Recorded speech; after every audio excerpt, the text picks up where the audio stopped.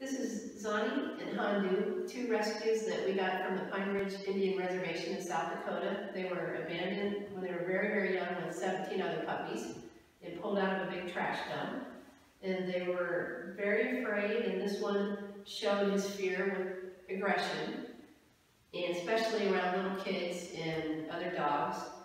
And they knew what I was trying to train them to do, but they were kind of stubborn, and they were very bad on the leash with pulling.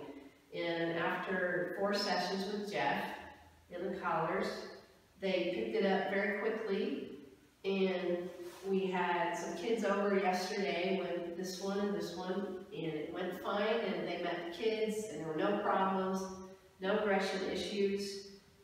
We take walks in town. There's cars, there's other dogs, there's people, there's everything. Walking is a pleasure. There's no pulling on the leash. They picked that up really well. We went on a hike in a wooded trail just yesterday. And I let them off leash, and they learned where their safe bubble was very quickly, stayed within the bubble, came back immediately every time I called them. And since the first early days when they learned what the stimulation on the collar was, we've done very, very little of that.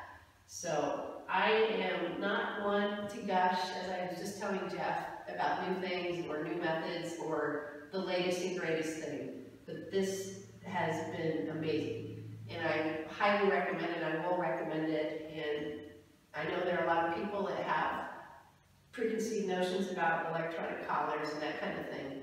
And I just want to say these guys are much happier now. I'm much happier now. We hardly use the stimulation, but it's there if you need to, and it's there for reinforcement, and it's one of the best decisions I've ever made.